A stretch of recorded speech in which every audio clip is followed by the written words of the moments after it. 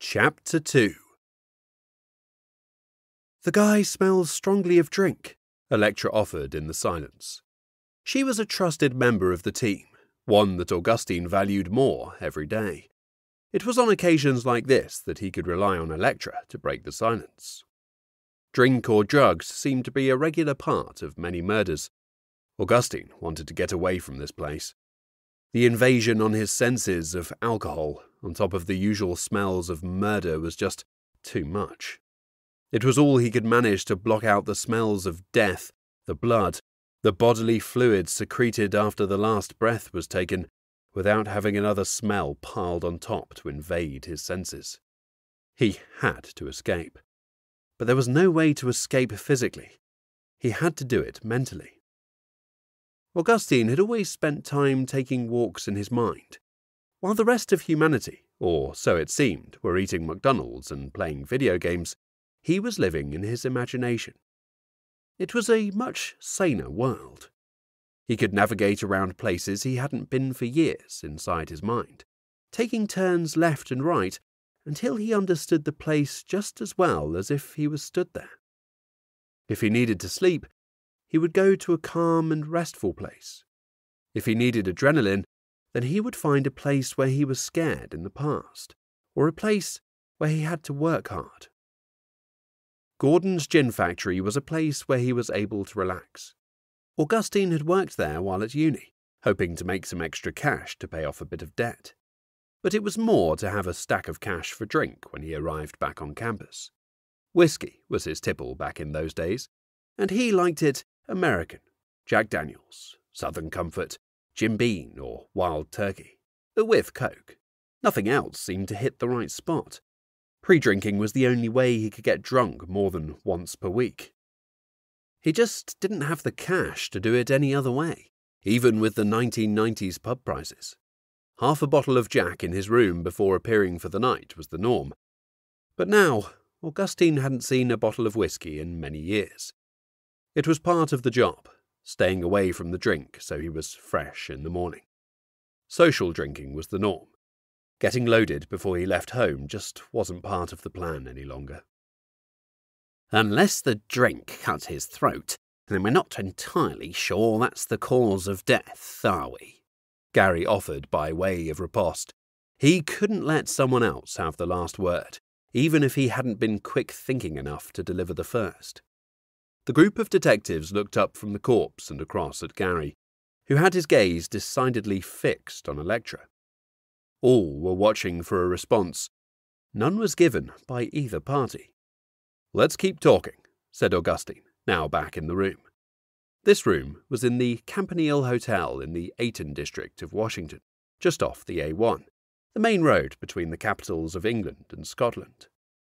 "I think that if we talk this out, we'll start to get somewhere. Lou, what do you have?" Augustine wanted the team to discuss what was in front of them. He thought it best if that conversation was steered clear of the tension between Gary and Electra. It was apparent to him that the rest of them were stunned by the outward aggression shown by each of these towards the other. The team hadn't been formed that long in its entirety, and Augustine wanted it to stay that way. Electra was his lieutenant, having worked her way up with Augustine over a number of years. Gary was the man that nobody else in the force wanted to work with. Augustine took him under pressure from his former boss. People told him that he'd regret it. He was starting to see what they meant.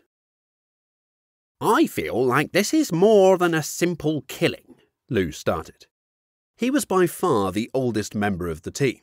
That brought with it a calmness that was missing from the earlier exchanges. Augustine wished that he could have some of Lou's calmness at times.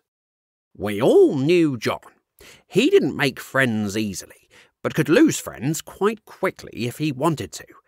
They will say at his funeral that he didn't suffer fools gladly. I think that's an understatement. He often went out of his way to find those fools and let them know what he thought of them.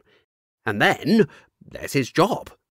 He was in the firing line every day, all day," Lou continued, maintaining eye contact with Gary throughout, so that he didn't have his time cut short. Lou was aware that time wasn't on his side, more aware than the youngsters in the team would be for some time. Because of this, he found it important to have his voice heard when he had something to say. All the others respected that. Gary accepted it. But Lou felt the need to make sure he had Gary under control when he spoke in the group. Now the floor could open up, Lou thought, only now that I've had my say. But we're all in a similar role, Lou, and none of us end up like this, Augustine countered, looking for a conversation rather than a series of monologues. And I hope with all my heart that none of us will, but we have to accept that his job might have something to do with the predicament he is in right now. Lou spoke with his eyes now bouncing around the rest of the team, looking as much as Augustine for this to open up. So, we need to speak to his employers? Ash spoke. He was the fifth and final member of the team, always wanting to be present when an investigation started. He had arrived on his day off, a few minutes after the rest of them. Augustine had given him a call as they set off. It wasn't procedure, but Ash was enthusiastic to a level that could only be embraced. Augustine loved having him on board. Yes, and we need to speak to the maid who found him like this. It can't have been easy for her, Electra offered, always putting the human touch forward. So, we have a few things to get on with. Ash, you're on with the employers. Electra, the maid. Gary, how about speaking to the other people who run the hotel? Managers, reception staff, and let's see what CCTV they have, if any. Lou, that leaves the other nearby businesses. Hopefully there will be something unusual that sparks our interest. I'll coordinate things from a room the hotel has kindly offered us on the ground floor. I doubt there will be much demand for rooms to have business meetings or the like here for a short while, once the news is out. So, any questions? Augustine asked. He was faced with people looking down at the body, hoping that someone else would address the elephant in the room. The body had its eyes removed. They were laid across the carpet, presumably placed looking straight back at the body, as though they held the clue to the identity of the killer. Augustine knew that he would have to address this situation before they moved on. Eyes are a funny thing. They give us access to the entire world of colours, shapes and movements. But they say that a person born blind doesn't miss any of this. It's not like their experience of the world states that they should have 5 senses. It's not like they have this huge gap in their life where they feel sight should be. Contrast this to someone who was born sighted and loses that later in life. Do they feel this gaping hole where they once had sight? They feel like they were missing out on something. And they are probably right. The eyes are the window to the soul. But that's for people looking in. For those looking out, the eyes are the windows to the world. We underestimate vision. We take it for granted. When the world looks like an amazing place, we thank God, Buddha, Allah, and everyone else for the gift we have been given. When we don't like the world around us, we put our hands over our eyes. The world isn't any different. We just can't absorb quite as much of it because we have deprived one of our senses. And I think these eyes are some kind of clue from the killer. Why can't a death just be a death? Why do we end up dealing with psychos that have to play with the body after? Isn't it just enough to kill?